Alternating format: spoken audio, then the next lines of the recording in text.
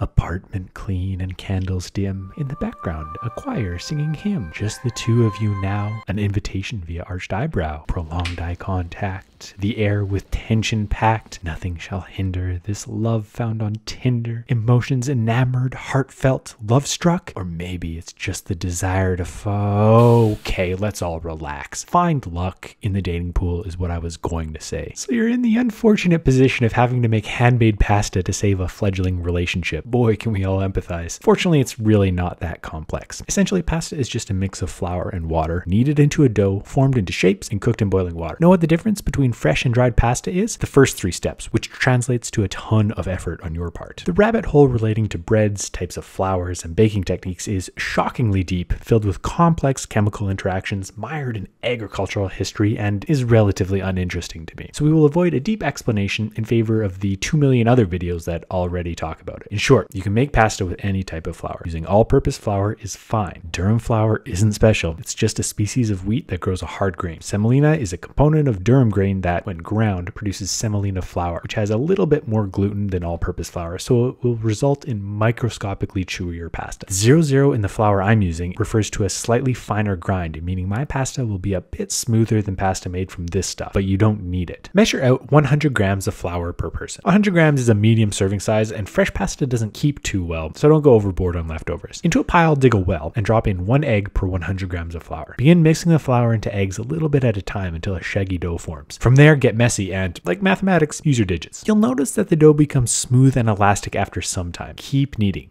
knead more than you think, about 10 minutes. It'll hurt, but during this time, you'll be able to reflect on how foolish it was to promise to make fresh pasta in the 21st century when the dried stuff is absolutely fine. To prevent the dough from drying out, wrap it in plastic and let rest for 30 minutes to allow the gluten to develop. Time out.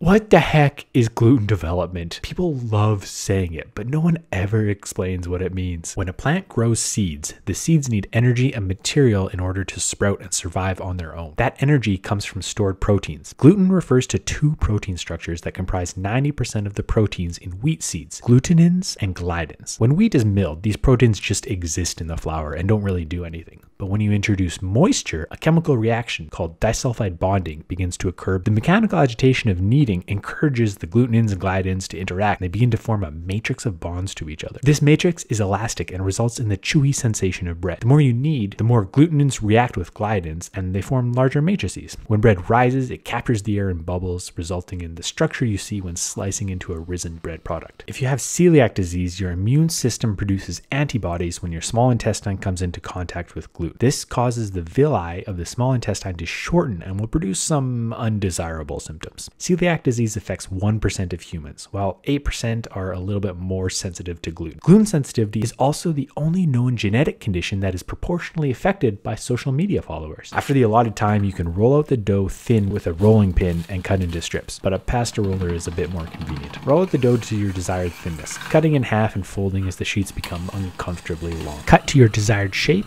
lightly flour, and then twist into little nests. Fill a pot with water and salt generously, or don't. To be honest, I'm finding it difficult to care because I've been making 40 cents worth of pasta for an hour. Fresh pasta cooks faster than dried because it already contains moisture, so only cook for a couple minutes while stirring frequently. You could drain and plate with the sauce on top, but alternatively, you can finish cooking the pasta in the sauce itself. Once complete, using a meat skewer, twirl out the pasta and deposit on the plate. Spoon a little bit more sauce on top and finish with some grated Parmesan and a sprinkly of parsley. Hey, this looks pretty sharp, and good luck out there. Hope everything turns out. Buon appetito.